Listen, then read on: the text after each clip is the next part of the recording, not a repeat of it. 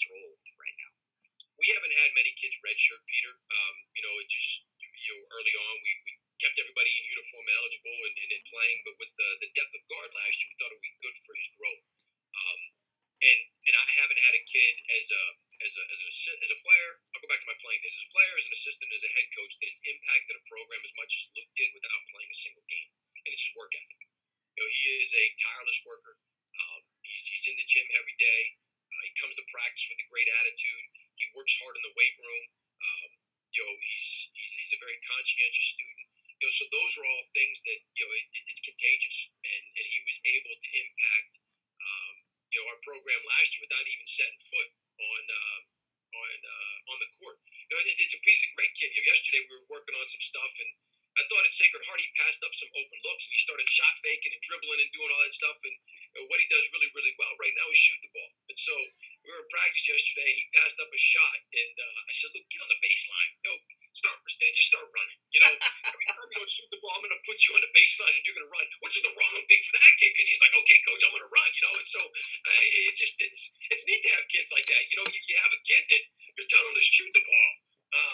And he did it. He ran the whole time with a smile on his face, Peter. And then he got back and he started shooting the ball. But he's a lot of fun to coach because he works so hard and wants to do well. He's an unselfish kid. He plays hard, comes with a great attitude. Whether he plays 2 minutes or 20 minutes, whether he makes a shot or doesn't make a shot. I thought he gave us a big lift at Sacred Heart. We put him in at the end of the half. He'd been sitting. And the first shot he shot against Sacred Heart, I think he shot 6 feet over the backboard. But put him in at the end of the half, and I trust when he gets an open look, he's going to knock it down, and it gave us a good lift going into halftime. Corey. Now, wait a minute here. I got to tell my 8-year-old kids to shoot the ball, and they get in trouble. Have you ever had to tell a kid to shoot the ball, or he's got to run line drills?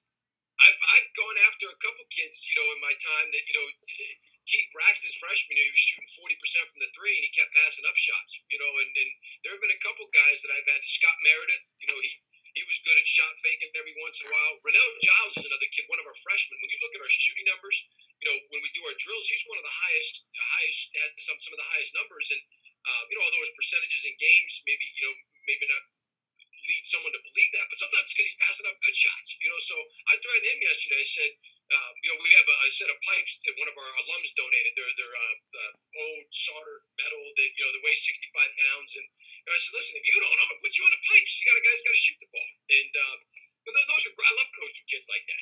For the most part, that's Isaiah was a little like that. Corey too. There were times where he passed up shots. Isaiah, what are you doing? I'm guessing Bobby and Tom never had to tell you to shoot the ball. Oh no.